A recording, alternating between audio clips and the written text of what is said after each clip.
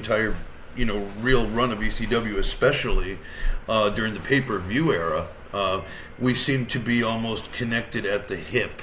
So, yeah, I mean, there is evidence of that. I don't know. I think that Paul Heyman was certainly working with Vince, or else we would not have had some of the exchanges we had. I mean, ECW made an appearance early on Monday Night Raw, especially leading into the first pay-per-view with Jerry the King Lawler, etc. So, yeah, there is a lot of evidence of that, and also too, I know Vince had let Paul borrow money, if that in case was the truth. But the other thing which is weird to me, is I know Tommy Dreamer lost maybe $100,000, if not more, dollars of his own personal money, of his family money, into help funding ECW when times were tough.